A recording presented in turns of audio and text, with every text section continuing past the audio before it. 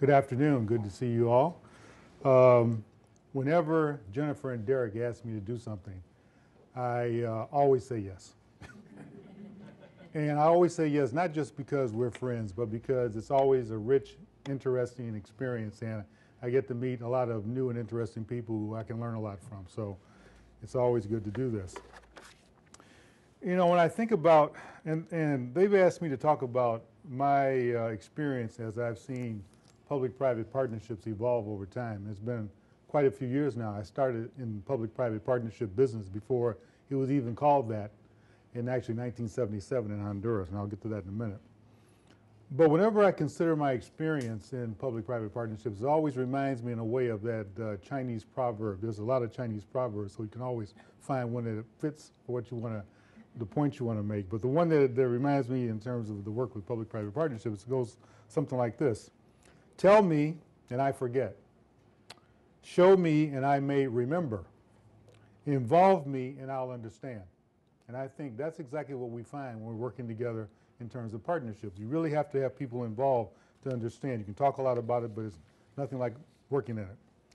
I want to talk to you about three different areas of my experience in partnerships. First of all, with USAID in Honduras and Costa Rica. Next, with the work I did with the International Youth Foundation when I was Vice President for Global Partnerships. And then lastly, I'll talk a little bit about some of the work that RTI is doing with alliances in Central America. Now, Honduras, to kick things off. As Derek said, I had the bug after I went back and got my MBA and worked with a couple of large global corporations, but I really wanted to go back into international development. And so I was fortunate enough to be asked to go to Honduras to help design, at least this was the way it was described to me, to design an export agribusiness program for land reform farmers in Honduras, many of whom had actually never farmed before. So I thought that was an interesting approach, and I told AID, this was long, I was then at the time with General Mills, working on things like Wheaties and Cheerios. And so I said, you know, you really don't need to pay me to come down to Tegucigalpa to tell you that this is a mistake. Don't do this.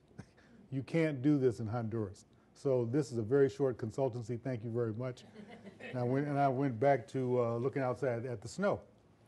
But no, they persisted. They said, no, the Honduran government has a strategy in place. They really want to try to expand support to land reform farmers. They want to give the peasant farmers, the campesinos, a chance to improve their lives, et cetera. And this is our time. So I went down. And so let me just paint for you the picture in 1977 in Honduras. The goal was to assist land reform farmers in developing an export-based agribusiness. And there was going to be really important infrastructure investments made in one of the largest agricultural valleys in Honduras in irrigation, and they were going to provide the land to campesino farmers. At the same time, this was also a period of time in Central America and Latin America overall where there was intense political activity and a fighting going on between landlords and people who wanted to squat and take over their land because the disinherited wanted their slice of the pie. And so this was a time when the Honduran government was trying to ride these two waves. Also, there had been something that had happened which was pretty extraordinary in terms of public-private partnerships on the corporate side. The chairman of the board of United Brands, Chiquita Bananas, had committed suicide. He committed suicide because his company was caught paying $1 million bribe. And that's when $1 million was still a lot of money. $1 million to the president of Honduras so that they would lower the price, the tax on bananas, per box tax on bananas, which obviously was important to their bottom line. He was a very religious man, very, very devout person. And so their headquarters is in the Pan American Building and in New York City, and he threw his executive chair through the window and jumped out behind it. He was so embarrassed. Not many people do that these days. Probably some people should do that. Anyway, so you had the scandal with Chiquita Bananas just as I arrived, or a little bit before I got there. The U.S. Embassy, USAID, did not want to work with the private sector and certainly not with the banana company in Honduras. Now think about the way the world has changed. They didn't want to do that. And the Honduran government, of course, was very much wanted to keep their hands clean of any ties with banana companies. There was an absence of necessary infrastructure for high-value export crops in terms of shipping and marketing. There was really very little refrigerated shipping in the country except what the banana companies had. And so as I looked at the situation and conducted an assessment, I decided that the only way that this project could get off the ground would be to form a partnership with the banana companies, because they controlled the shipping and the refrigeration, and they also had, as you know, anybody who knows anything about growing tropical products, you know that the banana companies have a university equivalent of technical expertise in the Philippines, in Honduras, or wherever you're going to grow pineapples, bananas. So they had hundreds of people who could actually make a difference. So we had the elements of the deal. I identified the leaders within the companies, and there were two companies. One was Chiquita with United Brands, the other was Dole with Castle and Cook. They were desperate to form a partnership with the U.S. government and with the Honduran government. As a matter of fact, they provided about 50 of their leading PhDs and scientists free of charge to work with me on the project. People, experts in agronomists, entomologists, post-harvest specialists, marketing specialists, etc.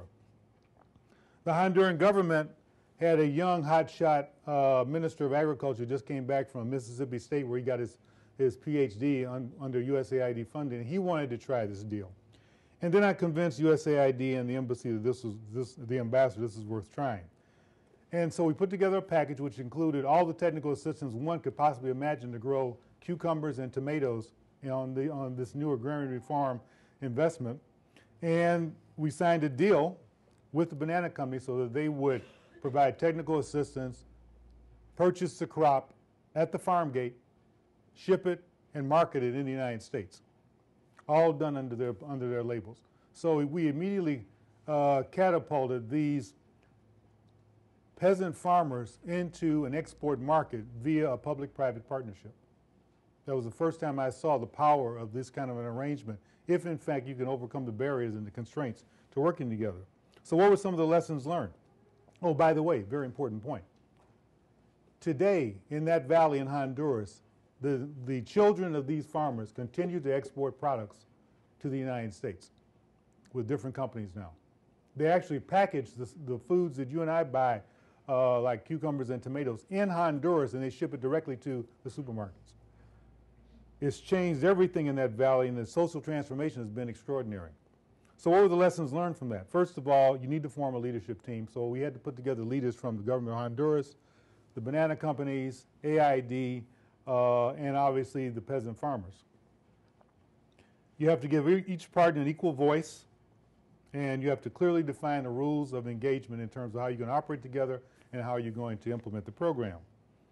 You have to have an ability to understand that you can have shared goals, but also individual goals from a corporate standpoint. And of course, that all-important thing that we talk so much about now in terms of development, we had to have measurable results. And you can imagine putting together that disparate group of partners was quite an extraordinary experience. So that's the Honduras, where I kind of got my kickoff in terms of public-private partnerships. Then Costa Rica. I was in Costa Rica as the head of the first private sector development office in USAID in Costa Rica in 1986. So there we had a different situation. The Costa Ricans wanted to transform their economy from a dependence on bananas and coffee to where it is today, which is very much engaged in fast growth, light manufacturing, high value agribusiness products, and tourism. At the same time, as you might remember, or some of you probably have read about, there was a war going on in Central America. It looks very tame now when we think about the wars in Afghanistan and Iraq, but those look pretty vicious for those of us on the ground in Central America. And when you talk to an American company about investing in Costa Rica, they would say, "Are you kidding me? There's a war in El Salvador and Nicaragua.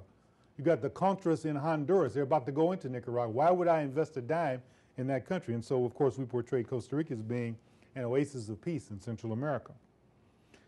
To the extent that the government of Costa Rica and the private sector of Costa Rica thought about trade, they thought about the Central American common market. Pretty weak market to depend on for any significant economic growth. We designed a couple of different projects. One was investment promotion, but it was different from investment promotion as traditionally done around the world. We designed an investment promotion program that was led by the private sector, so we had to get that concession from the Costa Rican government. Secondly, we created a merchant bank to invest in these new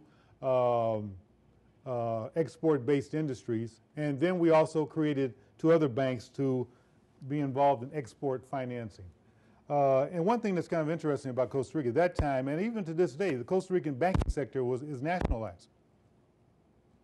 It was inefficient, unprofitable, but it was nationalized. It was seen to be part of the national patrimony and not to be touched.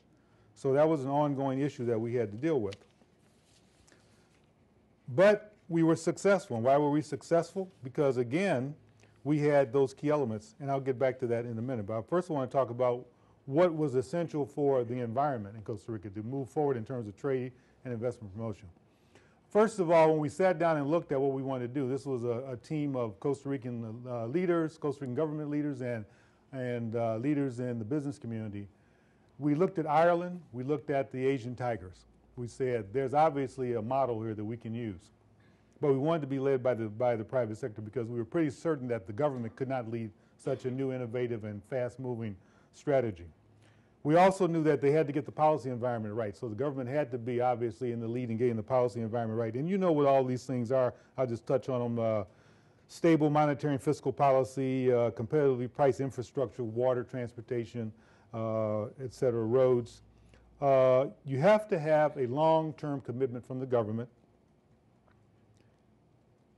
We had to have a commitment that they were going to allow foreign investment to come into their country and operate on a level playing field.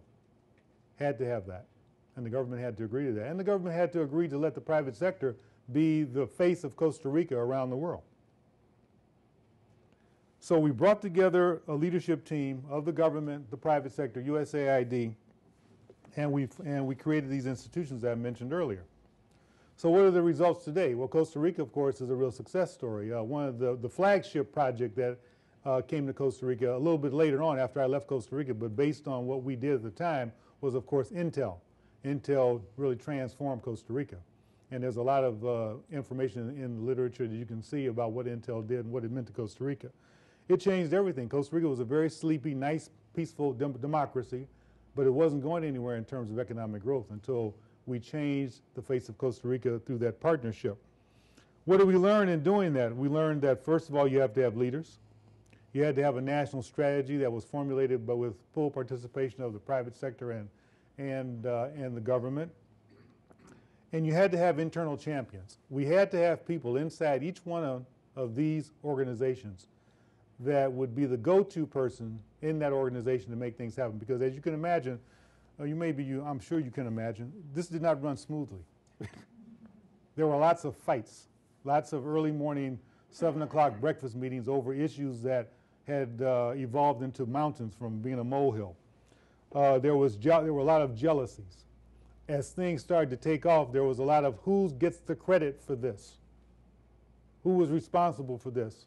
Who's the person who actually brought Intel to Costa Rica? I mean, there's 1,000 people who tell me today that sometimes, as a matter of fact, I'll play a game with Costa Ricans I meet for the first time, either there or anywhere else in the world. They'll say, you were in Costa Rica, what'd you do? And I'll talk to them and say, well, I'm a businessman. And I was one of the guys that helped bring Intel to Costa Rica. I said, is that right? Amazing. You have about 1,000 cousins, friends who all were responsible for bringing Intel to Costa Rica, right? I said, that's really amazing. So you know the old story. When there's success, there's lots of people want to be the padrinos. The other thing is that we had to make sure that we had equal voice by each partner and a clear definition of roles and responsibilities, and we had goals and we focused on measurable results. And so Costa Rica today is a very different country than what it was back then because of the power of public-private partnerships, which continues to be part of the strategy of the current Arias administration. As a matter of fact, another interesting factoid, it was under President Arias that we started this program, and now he's back as president again. And the person who was my principal counterpart and leader on the Costa Rican side is now the Costa Rican ambassador to the United States. He just presented his credentials last month. Really quite amazing story. Now moving outside of USAID to the International Youth Foundation. When I left AID after my last overseas assignment as mission director in South Africa, I joined the International Youth Foundation because as Derek mentioned, I've worked in all three sectors, and so I still hadn't done the foundation side yet, so I needed to do that on my checklist of personal goals. But I joined IYF because they had a wonderful mission. Their mission was to improve the lives of young people wherever they live, learn, work, or play. Now, who could be against that? Everybody's for that. And I got to tell you, in terms of my new position there, putting together global partnerships with global corporations, no one that I spoke to of the literally hundreds of companies that I talked to over 4 years ever told me that this is a bad idea, we don't want to support you. They might have told me, we can't give you this much money, we can't do it this way, or the timing is not right. But they never said this wasn't a mission that we would support as part of our corporate social responsibility. So at IYF, we faced an interesting challenge. Now, IYF, most people had never even heard of IYF. Maybe people in this room probably still haven't heard of the International Youth Foundation. We were a small foundation with big, ambitious goals. We were led by a guy by the name of Rick Little, who probably, if Rick were in the business community, he'd be Bill Gates or Warren Buffett. He is an incredible visionary, incredible social capitalist, if you will, who had a great vision. And he actually had created IYF by receiving the largest donation at the time. This is pre-Gates, of course, right? Back in the I guess the early 90s. Rick had received the largest grant in the history of American philanthropy for a startup foundation, $60 million from the Kellogg Foundation. And he had no track record whatsoever. Anyway, so Rick had big ideas. We wanted to broaden and take our program worldwide. So what we had to do was tap into the growth of the corporate social responsibility movement that was taking off at that time. And so I targeted the companies that saw themselves as being the best corporate citizens in the world. Companies such as Nokia, Nike, interestingly enough, even though they were facing significant problems at the time because of so-called labor practices in the Far East. Merrill Lynch, which used to be a great name at one time. You know, things have certainly changed for Merrill Lynch. That bull's been gored. Back up, erase that part of the tape. And Lucent, remember Lucent, the high flyer of the IT, the tech, the technology industry? They were our immediate targets. So what we did was we sat down with them and we said, we will give you something that very few other NGOs can give you if you're interested in having a broad-based corporate social responsibility strategy. We'll give you a turnkey program in 30 to 40 countries instantly if you will work with the International Youth Foundation. And the way we did that is because we were not an operational foundation. We formed partnerships. We had a network of partners of the leading youth service organizations in every country where we worked. And we worked in both the developing world and also the developed world. So we worked in the industrialized countries such as Ireland and Germany. We had a foundation in Finland, etc. But also we were in Brazil, South Africa, Indonesia, etc. So at that time, these companies hadn't made a decision yet to create a large, robust corporate social responsibility unit. A lot of what they were doing, which was pretty small at the time in terms of the companies I just mentioned, was handled by their foundations or by somebody who was an assistant to the president. And so we asked them to think broadly, to think big. And that was quite a challenge because they did, in a couple of cases, they had just learned about us. We had just been introduced to them. So we were successful because, number one, we went right to the top. I always find that when you want to do something new and bold and innovative, if you start at the mid-level with an organization, if you are successful, it's going to be a very small piece of the pie. If you really want to make a difference, you got to start at the top. You've got to get the top person to buy in to the vision. And that's what we did with Phil Knight at Nike, with the president of Nokia, and the president of Lucent. They bought into it. Then they assigned somebody who was really interested in making this a success to work with us. And that made all the difference in the world. And that person had to be not just a special assistant, had to be a person who could open doors and get decisions made within that corporate structure, because we also tried to we moved away from the philanthropic side of the business to the marketing side of the business. We wanted to be in the line divisions. We wanted the line managers, we wanted the managing directors of their subsidiaries around the world to be involved in this. And just to give you a little story, Cisco Systems became a big partner of ours. And so I went out to Manila to speak to the managing director of Cisco. And so before I arrived there, the Cisco headquarters, the chairman of the board of Cisco, sent a message to his guy in Manila and said, Aaron Williams and a group of people from IYF and some of our senior executives from Cisco are coming out to talk to you about a new partnership in the Philippines. And, you know, he was polite when we got there. This was another headache. Somebody in San Jose had this brilliant idea. Why were you here? Let's have dinner. Everything's fine.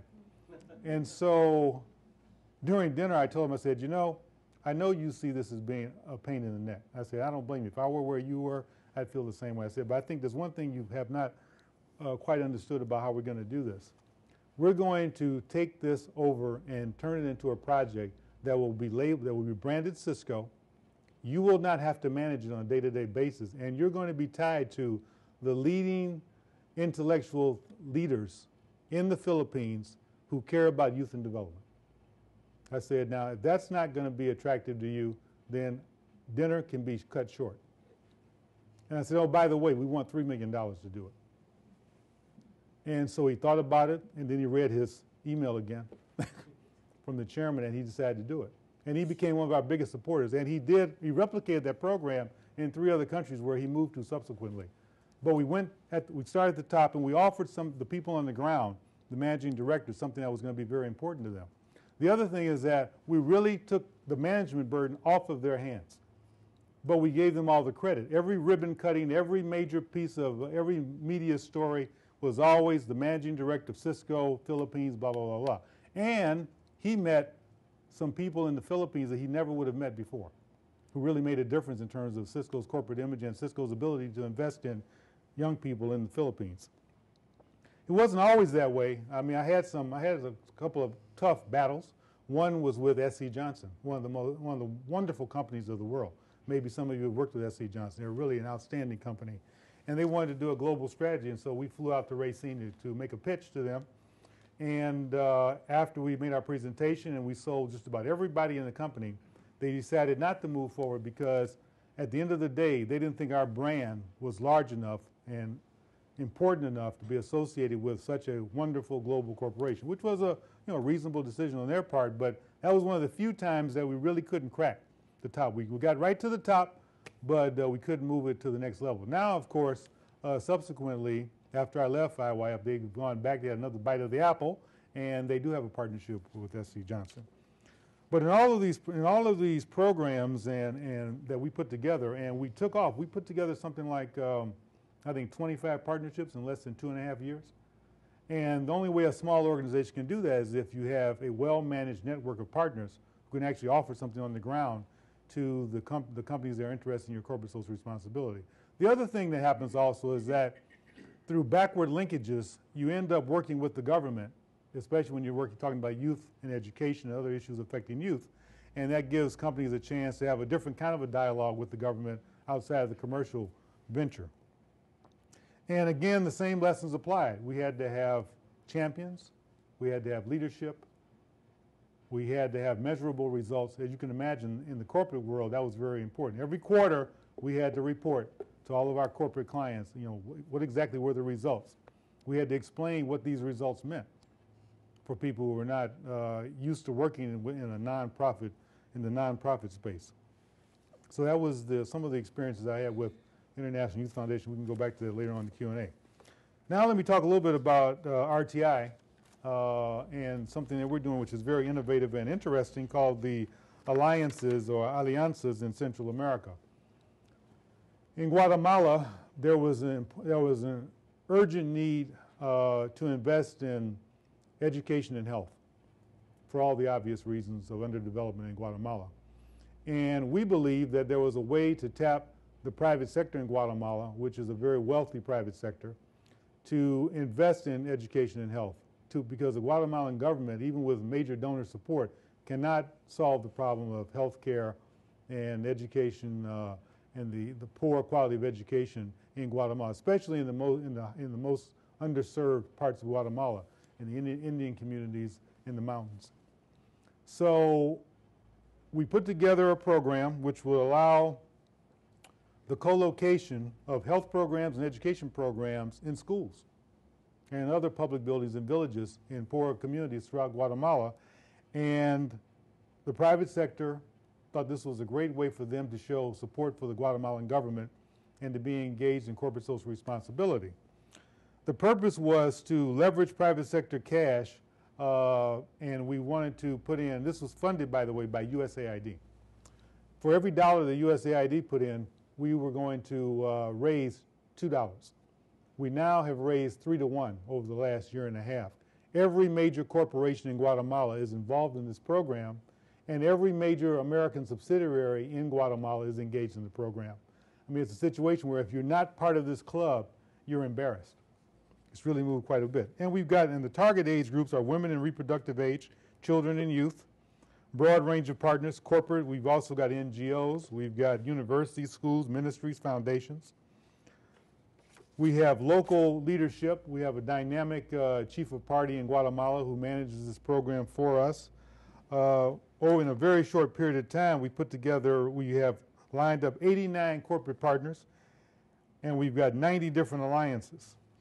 When there was a natural disaster, Hurricane Stan in Guatemala, we were able to put together a national vaccination program right away against measles because of these public-private partnerships. And we reached out to parts of Guatemala that we had never reached before. As I mentioned, the investment is extraordinary. Right now we're operating around $22 million in terms of the partners. Total investment is $30 million in a very short period of time. This has been so successful at USAID under its Global Development Alliance program. I just got through briefing them last week about the program, and they're interested in trying to replicate this model in other parts of the aid world. So we're very pleased with that. And of course, what were the lessons learned? Well, one of the things that we found interesting about this, because this is one of the first times I've ever worked on a project where leveraging was so important, one of the principal goals of the project, it's hard to certify what leverage is on both sides of the equation. When you donate a computer or a print or a copying machine to an NGO or to a school, is that leverage? We had to define that for our partners. Training for budgeting and reporting has also added value that it was not really appreciated before. We've had to help both the public sector and the private sector understand how to design and manage grants. This is something that was pretty foreign to them in the past. And of course, we've had to make sure that we've had the appropriate technical assistance and training to support them. But at the same time, this is always, at the end of the day, I think this is the one overriding lesson about public-private partnerships. Leadership counts. You really have to have the right leaders in place. And you have to have the internal leaders within each organization who you can relate to and work with to enable you to overcome the inevitable problems that you run into in terms of public-private partnerships. There's no way around that. It's absolutely critical. And of course, the other part about this, which is part of the interesting mix of partnerships, is that we're working with the U.S. government, the Guatemalan government, and then with private entities, both in Guatemala and offshore. So that'll give you an idea, hopefully, a flavor and some examples of what I've worked on in terms of my history of working on public-private partnerships. I'm a firm believer that this is absolutely essential given the challenges that we all face today in our world. I think I've looked at the overview paper that Derek shared with me the other night, and I couldn't agree more with the basic premises of that. Now is the time when we need to tap both public and private resources and leadership to make a difference in this world, and I think in the developing world it's especially crucial. And so the work that you're doing, the work that you're interested in, the people that you're going to teach, and the ones who are going to go forth and work in this field are extremely important to, I think, the future of our world. So let me close my formal remarks there and open it up to Q&A. Okay.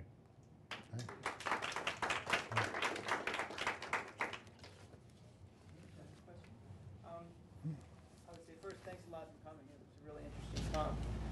One thing that we talked about a little bit this morning are some of the different kinds of contractual arrangements that you can find between public and private partners. And I'm wondering, especially with the first example that you raised with like the banana company there, how did these actors feel that the other organizations they're working with would actually carry through with what they said they would do? Like, did they have contracts that would specify what they would do, and I guess if so, what kind of enforcement mechanisms were there to actually see that, say, the government would actually carry through with what they said they would do? And I guess the second part of that is what kinds of, how did you see the contracts in terms of like in terms of them being more transactional or perhaps more relational? Because we talked a lot this morning about how some of these arrangements can either start out perhaps more relational and then actually develop into being more transactional.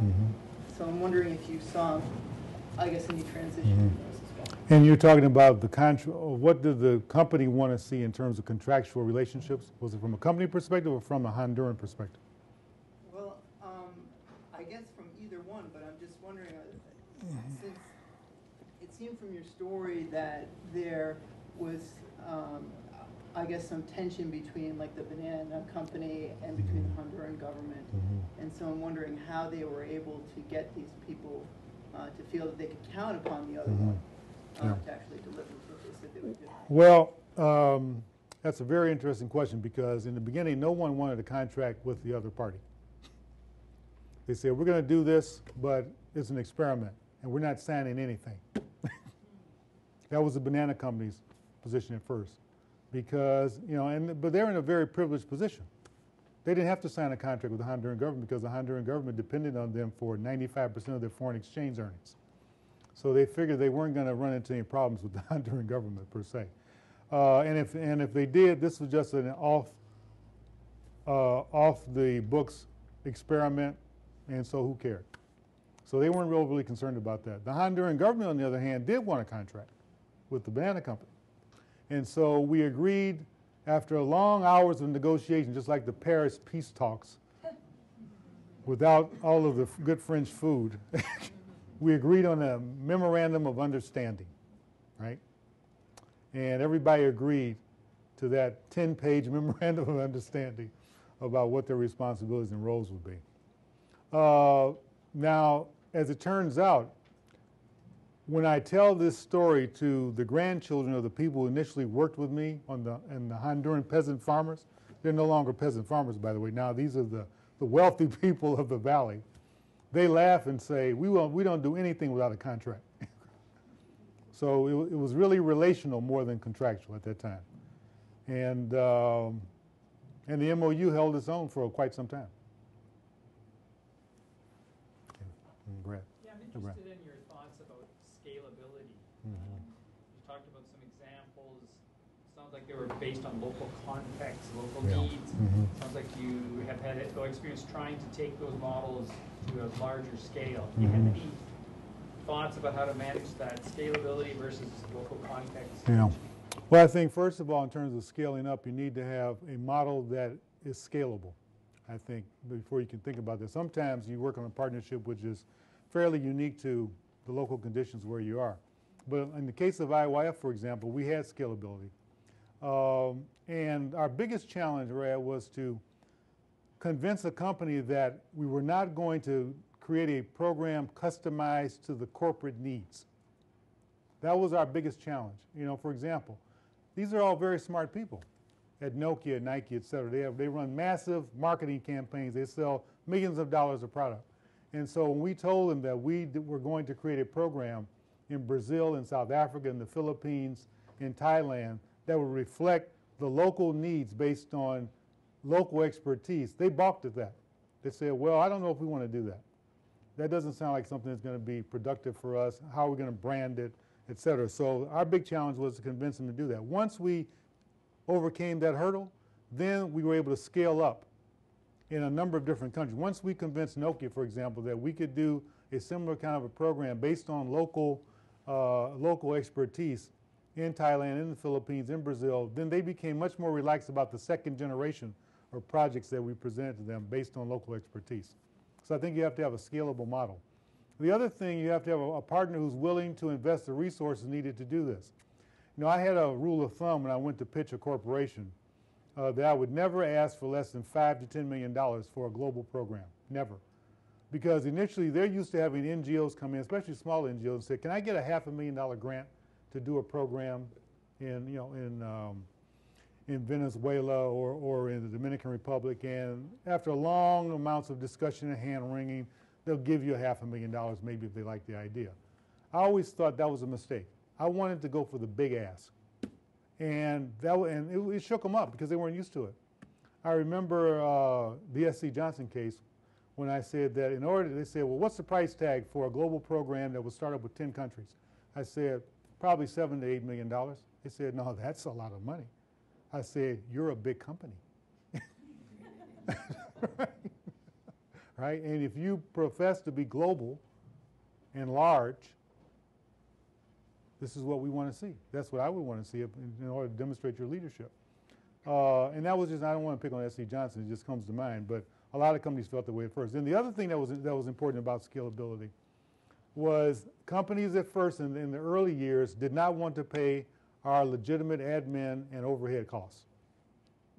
They said, we want to fund programs. We're not going to spend money on overhead and a lot of headquarters stuff. We want to fund programs. And so now this is a company that knows what overhead and administrative costs are, right? They wouldn't run their company this way. And we spent a long time battling with them over that. But once they became true believers, then it became easier in the out years to convince them to do that. But I know Merrill Lynch is a perfect example. We had hand-to-hand combat over our overhead rate, which was pretty low. I think it was something like 7 or 8%, pretty reasonable for an NGO. And they thought that was taking, you know, food, or not food, but books out of the hands of young people in Brazil. And we just couldn't be spending that kind of money on overhead and fees. So it was an interesting process. I think the other thing, the last thing I'll say about scalability that comes to mind is you have to have the staff to provide proper oversight as you're scaling up. Otherwise, it'll move so fast that you won't be able to manage it properly, judge the results, and be able to adapt to changing conditions and still deliver a high-quality product. Can I ask a supplemental? Yeah, well, yeah, sure. Just about that, because I know you guys work through your network of local youth Right. organizations. How did you anticipate that capacity when you first started to associate with them? And then if you didn't anticipate it correctly, how did you correct that? What a great question. You know, you have great questions. That was a huge problem because all organizations are not equal. So we rolled the dice. And I learned a lot about some of our organizations, unfortunately, after I had rolled the dice. And I spent a lot of time, half of my travel was going to meet with corporate partners around the world. The other half was going to meet with our partners to say, we just signed this big deal with this great corporate partner. You have got to deliver. So that was a problem. And I wouldn't say that we had uniformly good results with all of our partners, but we did try, and this is where staff comes in. We built up a cadre of training staff at headquarters in Baltimore that we could deploy to work with those partner organizations that did not have the strength to carry out the program. And the other thing I found very interesting, an interesting thing about transparency.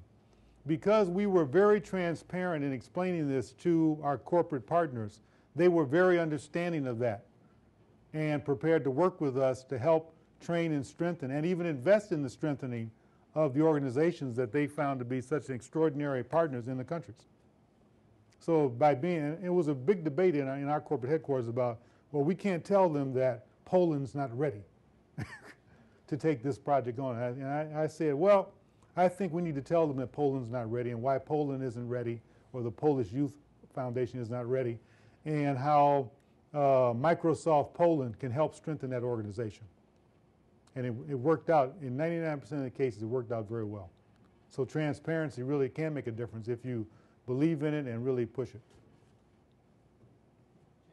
Interested in the story you had about Cisco and the International Youth Foundation that you have. Yeah. for youth development, or what would you ascribe that Cisco might say? Well, Cisco has a wonderful signature program called Cisco Learning Academies that you probably heard of. And the reason they create these academies is because Cisco knows that there is an ongoing shortage of IT professionals in the world. And therefore, they need to develop a cadre of IT professionals worldwide. So I'm sorry, it's not Learning Academy, Network Academies, excuse me. And so they thought it would be good to have an NGO partner that could help them learn more about youth in these countries and help them as they expanded their network academies around the world. One of our great partners, actually, in the early years was Versailles University in West Bank, Gaza. They were a huge partner with Cisco, and we were one of the ones that introduced them to that organization.